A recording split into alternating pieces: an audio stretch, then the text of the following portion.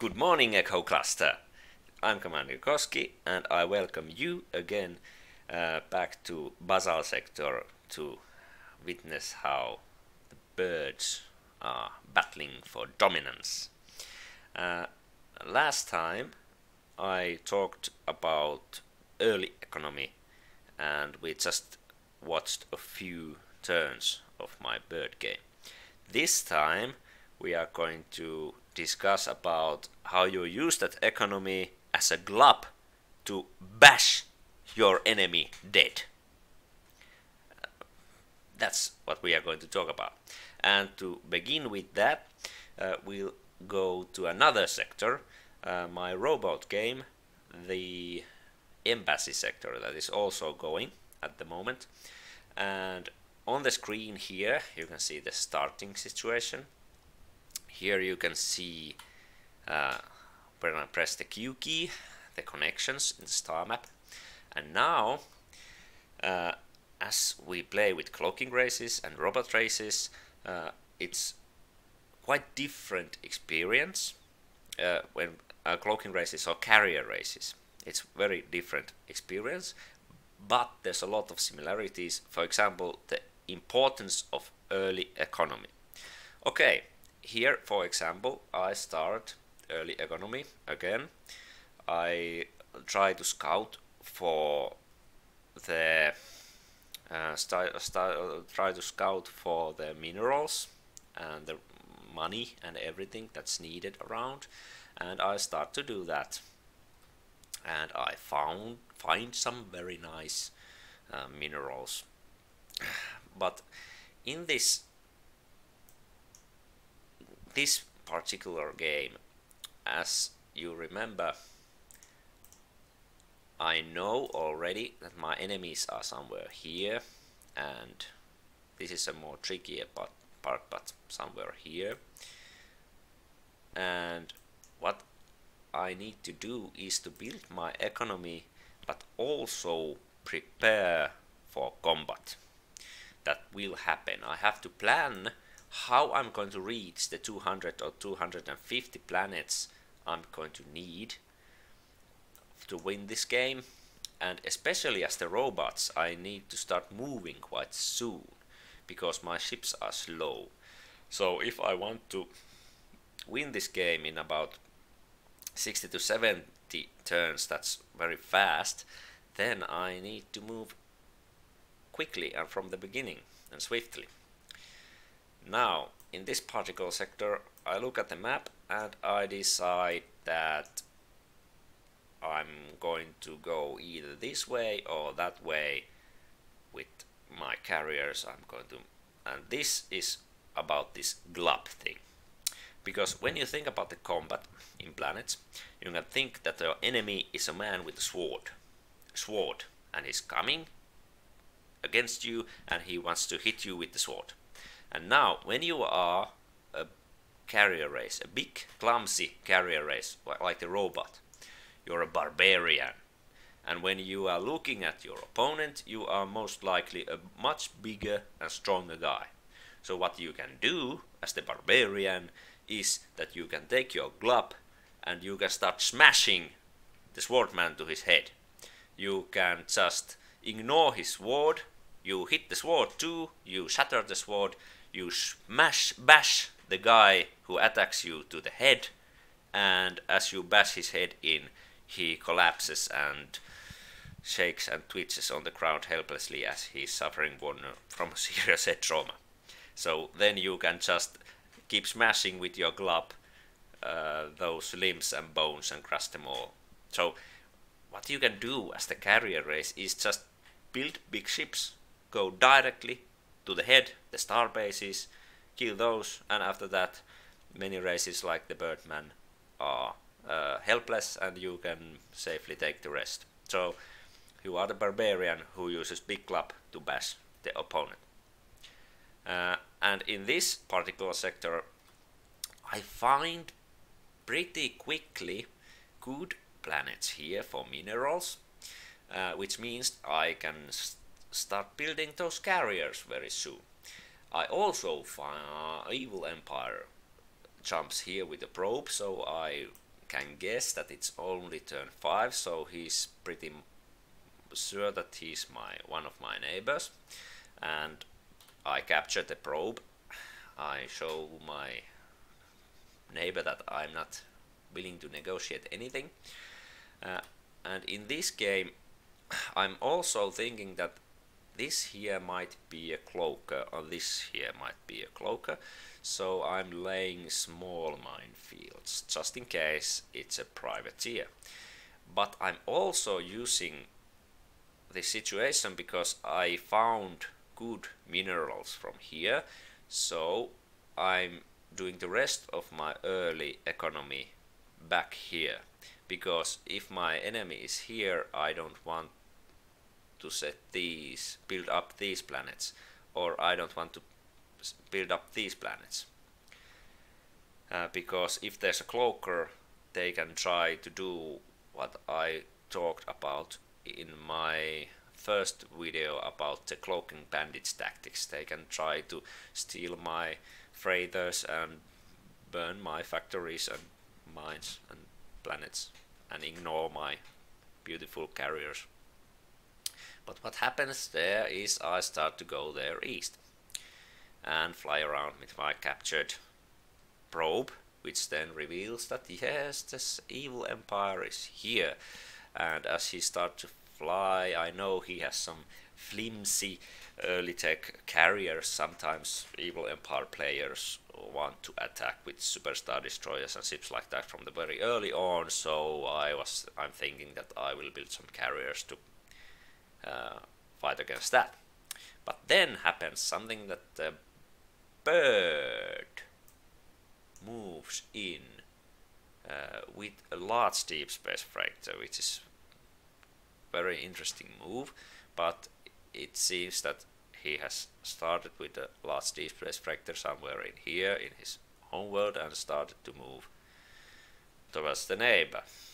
And my neighbor, this bird, sends me a message that howdy neighbor, do you want to talk about borders? I propose that I will take this planet that is already mine and let's put the border there. And for me, my home world is here, so I'm not happy with this proposal at all. I tell my bird neighbor that actually I propose that I will set the border around here, and end of discussion. We start to fight. He of course has this, he tows my medium away and also starts to do something. But what I'm now planning to do is that, okay, I now know that my bird enemy is around here, so I'm going to use the barbarian tactic. I am building first some ships. I'm making a golem, golems to build fighters. I need fighters, so I need build golems to build fighters because they've got large cargo hold. And I get much quicker and less ship builds to build those fighters. I need those golems anyway, so why not build golems first? And then what I start to do is I start to use my economy as a glove. Why I'm not talking about using ships? Because what I'm actually doing is I want to go directly to the bird home. I want to destroy the bird starbases, and after that the bird can't win me anymore because he needs those starbases with the whole high-techs to build those expensive cloakers. So if I manage to go quickly to his homeworld and the nearby starbases and destroy them, I won the bird. So what I start to do is I use my resources to build ships, but also for the neutronium I need hundreds and thousands, I need thousands of kilotons of neutronium to fly those carriers to his homeworld. And I need a lot of minerals for the carriers, but also for the fighters, and I need a lot of torpedoes so I can take away the room from him to maneuver. Because so what I'm basically doing with the minefields, I'm pushing minefields towards him and I'm attacking with my carriers. So what I do is with the minefields I grab him by the collar, and with the carriers I bash him to the head. So here we can see that I have sending already. Actually, my instrumentalities are already going here. He has got the resolute and he tries to do something, but he can't do much because I'm using lower ID ship to tow my ship, so he's not able to tow my Instrus. And what I do first is I use 2 Instrus instrumentalities to scout, aggressive scouting. I have a transwarp instrumentality and a star drive instrumentality. This one fights, this one tows. So I'm looking for the homeworld, and here I see a large deep space freighter and some other ships, and when I follow them with my ships that don't move, I use the Golem that builds the fighters here at my home base. I use it warp 0 and intercept the freighters. I can see in the future turns that they are actually moving to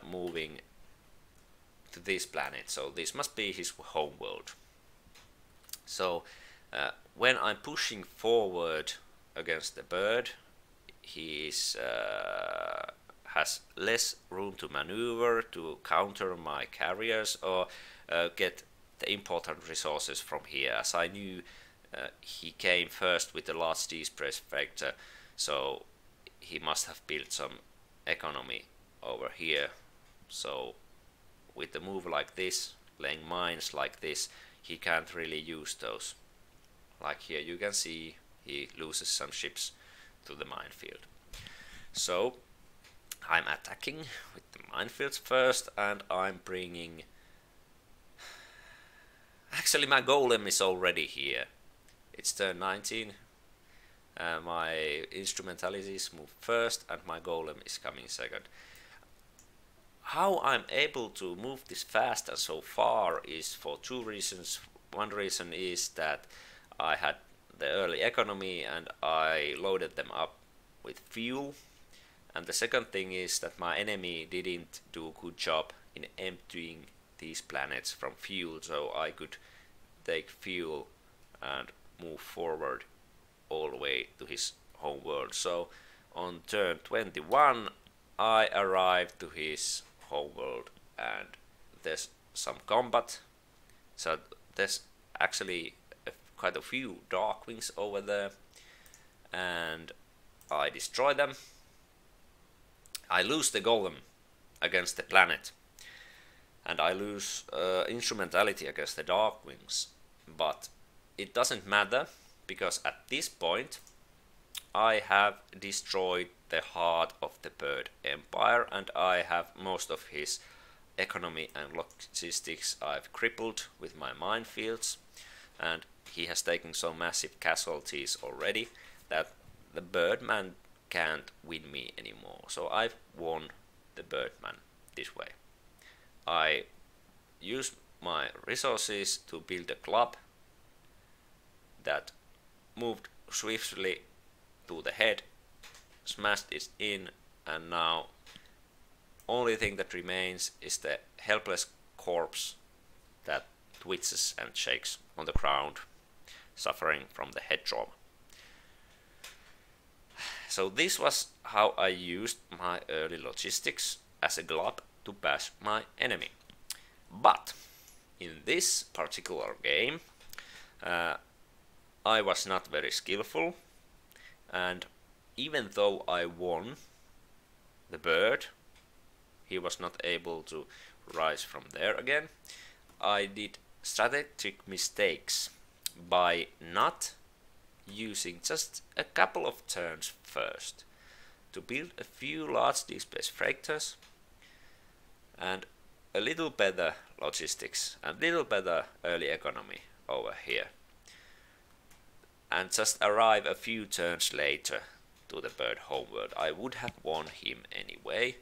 I'm sure about that, but because I did those mistakes there, I didn't get good enough amount of minerals, money and rest, so I could have built starbases. Starbases and support ships, because if you look at here, you can see that my military has been huge the whole game. Okay, I was able to build warships, but I was not able to build the support ships, the fuel supply and everything like that, because I was too eager to use my resources to make that club to hit the bird to the head. So what I should have done is just pay a little more attention to the early economics and then hit the bird to the head. And then I might have had the opportunity to win this sector. Now I'm not able to win this sector. The reason is that the fascist, who is a very capable player, is 2 players away from me, and he has got fire clouds and also some other good ships, and before the fascist there's the lizards, and he's ally of the fascist, and I just couldn't reach the fascist homeworld. So what I really I have to yield this game and arrive third, and all this because I couldn't challenge the fascists, because I didn't do well early economy and have mobility to my fleet with the help of support ships and good fuel supply. But then let's go to the bird game. Back to the bird game. Now, that robot example was about how in barbarian style you use the logistics to bash to the head. Now, with the birds it's not possible, because the birds have got flimsy ships, and if they try to just directly attack the robot or whoever, they will lose ships, and because the birds' ships are very expensive, you can't lose any. So you have to go ninja style, you have to be assassin, and you work completely differently than the barbarian. When barbarian goes forward and starts bashing, what the assassin does, he starts to fight with 1,000 cuts, and he first attacks the supply line, the support ships and the planets, then the head, the bases, and he tries to avoid that huge club that is swinging around there. Avoid that huge club and only attack the sword, the main attack weapon, if there are no casualties. So what happened in this bird game is I started to move east. First of all, because there's a big void here, a big gap. So whoever would like to attack me from here, I would see him coming miles away. If somebody takes these important planets, first of all, I want to take these for my economy. There are not that many planets around here, so I need this for the economy, to get the money, to get the minerals, but especially the money. I started to move with my large deep space freighter this way because I had to find all the natives and tax them like crazy, and then move the natives to the clans to another planet and tax them like crazy. So I would kind of rob the money from here. So the idea with the bird is that you would have 10,000 mega credits. You aim to the situation where you have 10,000 mega credits coming to your home every turn before the ship limit. And that's only possible if you locate all the native planets all around your homeworld and use put clans in there and bring the money home. But so I knew here is an enemy, here is an enemy. So in this sector I decided I try to be friends with this guy, and I try to attack this guy because I want this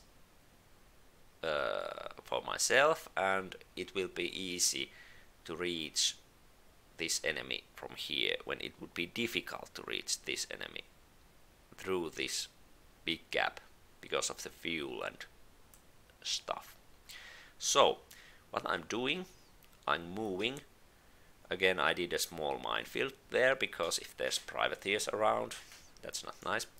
But then I see this robotic Imperium. Okay, the robotic Imperium, that's nasty news. I know now already I want to attack that. But because like in my previous game, what I just showed you, I know the robot can just fly directly to my homeworld and bash my head. I don't want him to get here. So I try to keep this hidden. I try to hope my opponent thinks this is my home cluster, actually, because well, at the moment I believe that is his homeworld, but it's not. It's actually this one. So it actually is possible that my enemy thinks that my homeworld is around here and this is my home cluster. That's a big help for me, because if he doesn't know where my homeworld is, he can't go directly there, and then he starts to have problems with fuel. So what I want to do is I want to move quickly towards the east, and all these planets between me and the robot I want to empty of fuel and make no mines there and make no factories there. And I also want to start hurting the robot economics. So I see that he's moving a large starbase fractor here, so I'm going to capture it, which I do. Here is a captured large starbase fractor. Now this is my howdy neighbor for my robot neighbor. And what happens now is I know the robot will come looking for my homeworld, tries to bash my head in, so I'm doing crazy work here. Like you see, I'm trying to bring money home, and these planets I try to make heavy faces, because when you are a cloaking race, you are the ninja that attacks the barbarian that swings the club. You need room to move. In this case, I get the room to move by being first to take these planets between us. So I control the situation here. I can see what's moving here. I have taken the fuel. My ships are capable of moving. My enemy needs to come through this, and he doesn't see here. So I've got room to move here. And also, if I have those heavy phases and I'm able to sweep the mines away from the robots, I'm not allowing him to grab my collar and keeping me still. I can still move around, set traps to him, attacks the supply lines and everything for that. So what happens is, there he starts to first protect himself with mines. Okay, that's smart, but you have to remember that if you as a robot player start to protect yourself with mines, those minerals are away and money are away from building attack ships. So if you concentrate on defending yourself with minefields, you are going to lose, because what you need to do as the robot is you need to attack and kill the neighbor. Yes, but now he's coming. Okay, first with cat's paws, he's trying to remove my room from movement. What I'm doing here is I'm emptying these planets. I'm of course taking the crazy important molybdenum from here for the heavy phases. I'm trying to keep these empty, so he can't get them fuel to advance forwards, and I'm not building any mines and factories there. I'm actually building economy and starbases here.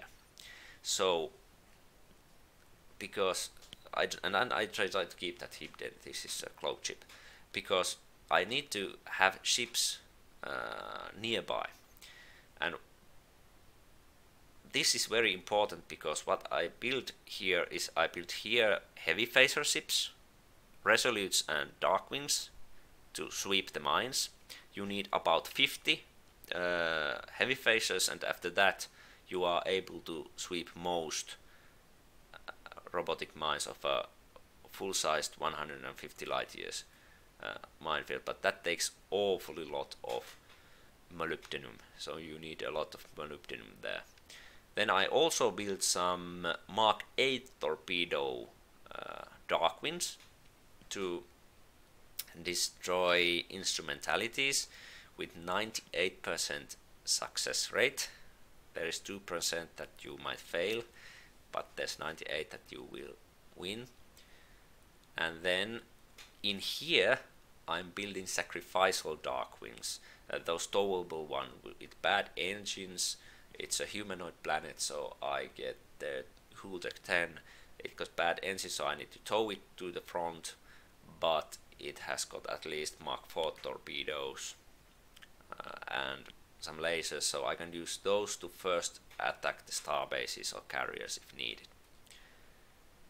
So what happens is my enemy starts to move towards me, and he tries to come directly, but it's turn 19.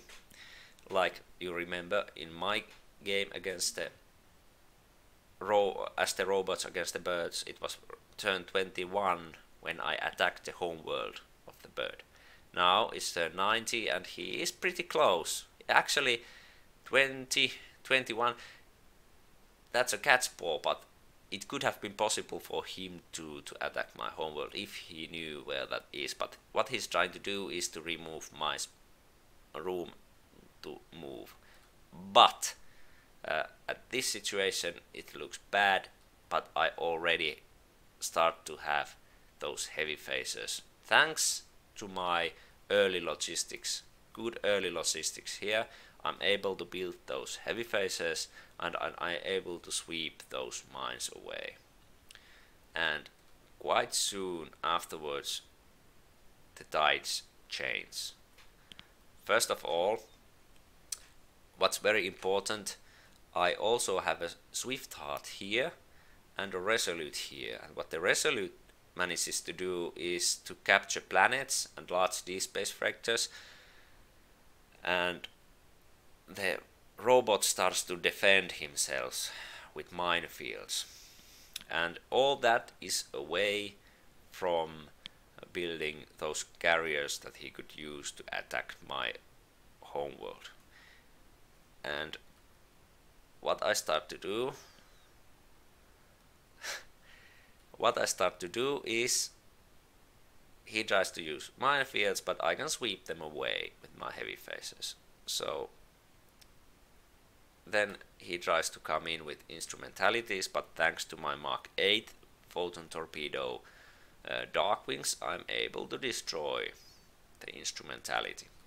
So what happened here was that I'm able to use this area to safely fight against the robot.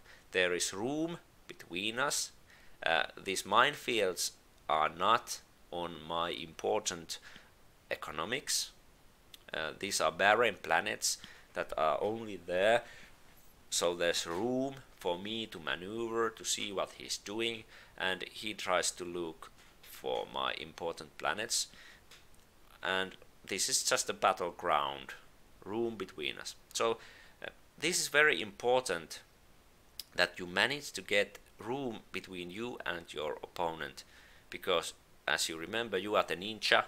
As cloaking race, you are the ninja who is trying to kill with 1,000 cuts the enemy, and the big barbarian tries to swing his club, and he wants to go directly to your head, but if you have room to move, he can't hit it. So what happens then is that I manage to take total control of the minefields. I get so many heavy phases that I'm able to sweep everything. I'm hidden, he can't see me, he doesn't try to attack anymore because he doesn't have the means to know where my important planets are, and also because I think he's starting to lack resources. He used so much to the minefields and his early aggression, and I took some of his, actually took these planets and flew all around here. I took some of his freighters, so he's not able to do much. And so what happens is I control the situation and come closer and closer to his homeworld, and what then happens is that I manage to reach his homeworld, and at this point the motivation of my enemy is so low that he's not even actually doing all his turns, and I'm using the situation to tow away important golems. And that's that. My phone's ringing.